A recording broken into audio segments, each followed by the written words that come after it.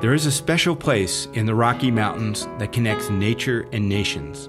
The crown of the continent is one of the largest intact landscapes in North America, bridging the United States and Canada, including Glacier National Park and Waterton Lakes National Park.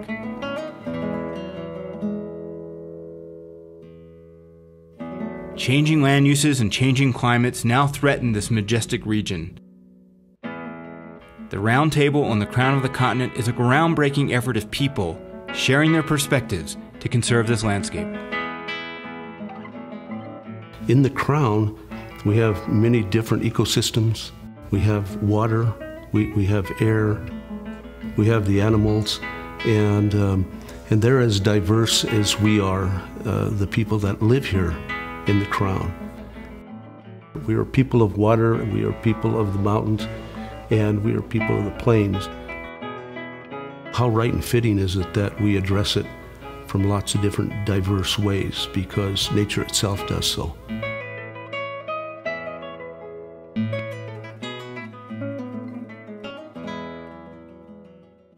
The magic of the Crown is that you have such diversity of folks who care about one large landscape, and I think that's unique.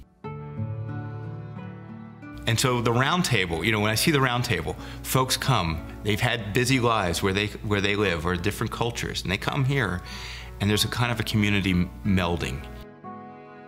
You can't keep me away from the Crown Roundtable conference every year. I always tell everyone, if there's only one regional conference that you're going to attend, you absolutely have to go to the Crown Roundtable, because everyone shows up and we have really diverse groups having really important conversations. Coming here and really engaging with the tribes from all over the Crown of the Continent is absolutely the most important thing that I can do while I'm here. We try to address a concern. We address it spiritually, Salish Kootenai people.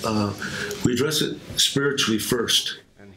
The tribes often say we look 7 generations ahead when we're planning what we're doing. And I think that that's a really fantastic way to approach the work, and really changes what we're focusing on.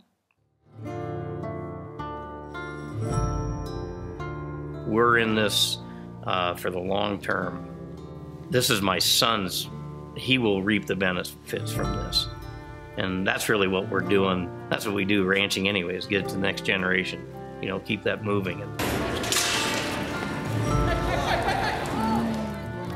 The way that we've structured the conversations, in the most part that I've done the last few years in Southwest Alberta in the Crown, is that we bring it to the level of values and common values. And common values is where people can come together and talk. And water is one of those aspects of the environment that pervades everybody's life. It's an economic benefit, it's a social concern, it's an aesthetic piece, it's an environmental, ecological piece, and water in itself is a convener of people.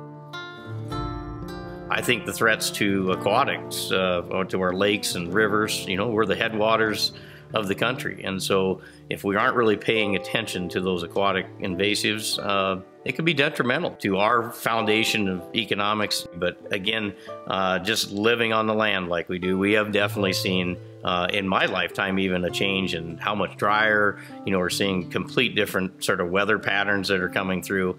So it is changing sort of the dynamics of how we look at, whether a grazing system or how we irrigate, those kind of things. I think climate change is in everybody's best interest, at least have that conversation. I don't have all the answers, but I think if we aren't talking about it, we're missing a huge part of this part of the country. All of the people that we surveyed said that they've had to change when and where they collect. And so a lot of these individuals have been collecting, the majority of their life. Some of them have to make adjustments to going out earlier, which is, different from what they've had to do in the past. And that's a concern to me. Climate change is such an enormous stressor in itself, as well as exacerbating other existing stressors, that it's really critical for all of us to come together and have those conversations.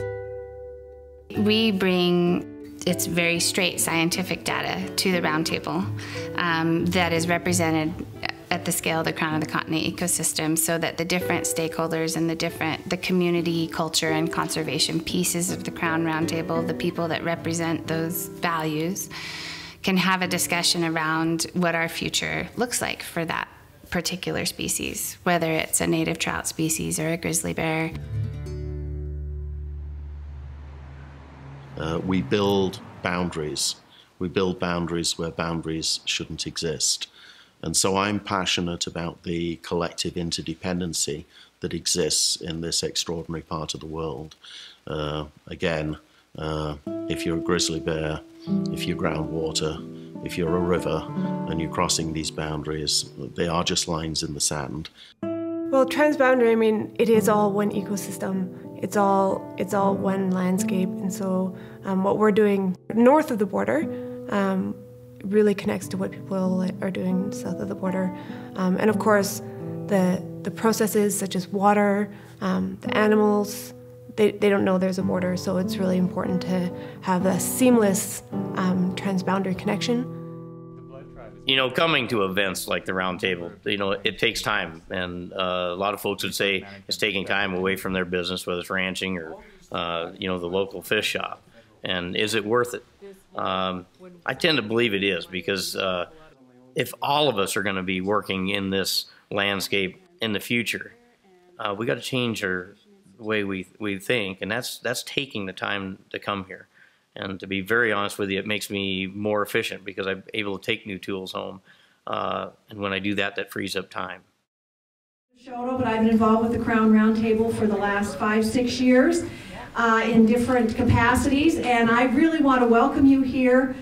These are people of like spirit and like hearts, and I personally just love being here.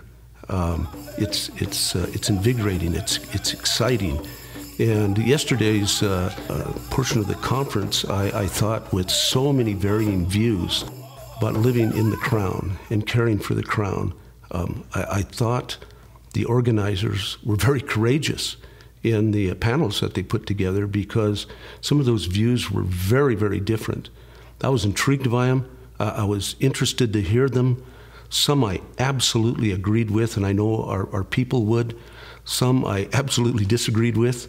But how healthy is that, to be able to talk about all those different perspectives in our collective homeland? Yeah. Everyone that's here shares this common place, and we are bound by breath to honor this place and to take care of it. So.